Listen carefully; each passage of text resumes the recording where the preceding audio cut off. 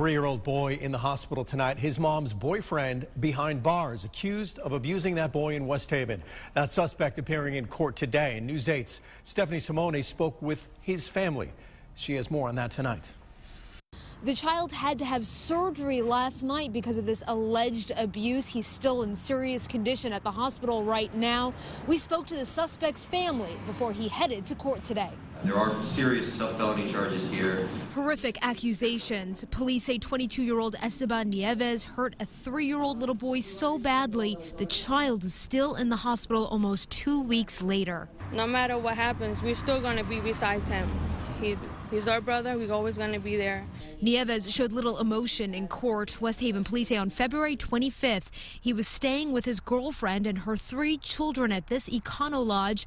Court documents say the youngest woke up crying of stomach pain and vomiting. Every child abuse case is tough. I mean, when you read these warrants and you see what's alleged to have occurred in this case, you know, it's hard to do. According to the warrant, doctors discovered the child had 2 lacerations to his liver, bruising to his chest, abdomen, and both ears.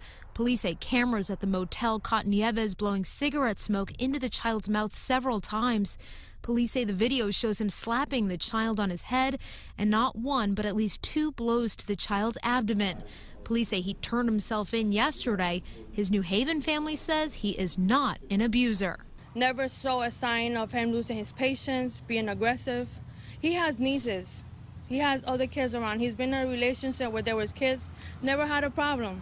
She believes these accusations are lies. If my brother was guilty like they say he was, he would have never took him in himself. He would have been hiding. The district attorney says he feels strongly about the case. The state has brought forward charges that a judge has found probable cause to believe it is him. That's for a jury to decide ultimately. The judge issued 3 protective orders for all of the children. His bond was also raised to $500,000. In Milford, Stephanie Simone, News 8.